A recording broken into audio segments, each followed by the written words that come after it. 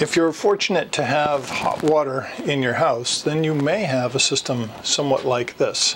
This isn't the only way to add hot water to a house, but it's certainly one of them. This is a natural gas-powered hot water tank. And down in this area here, we have a thermostat and feedback control system. This is the pilot light here that has it ready to heat up the hot water. This pipe here brings natural gas in from outside the house, and then it goes into a combustion chamber that's inside this cylinder. And so in the bottom of the combustion chamber, the flame lights up, and then it heats up the water, which is then stored inside this tank.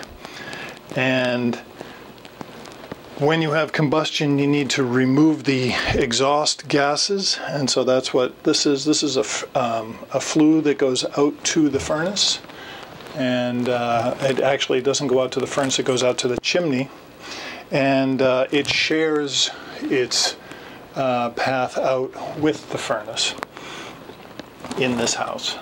And you can also turn these valves here. You can turn them on and off if you need to service or replace the hot water tank. And so basically what this does is this puts a big bottle of hot water in your house, which you then continue to heat whether or not you're using it. There's another type of system called an on-demand hot water heater, and that just heats up a small amount of hot water and does not store really much of it at all. But this keeps a big tank of hot water ready for when you need a shower, so you could or when you're doing dishes, or when you're washing laundry, or washing your hands.